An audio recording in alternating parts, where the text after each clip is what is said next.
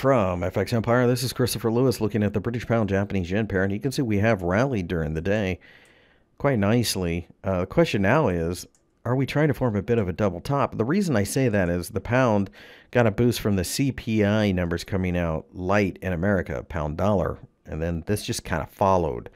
When you look at this, it doesn't take a lot of imagination to perhaps make out some type of downtrending channel in this market.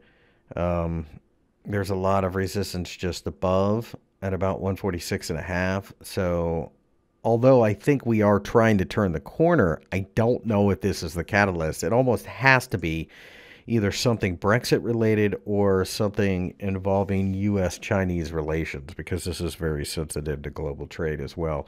If we get both, this market will go parabolic. But in the meantime, I think buying the dips probably the smarter way to approach this market.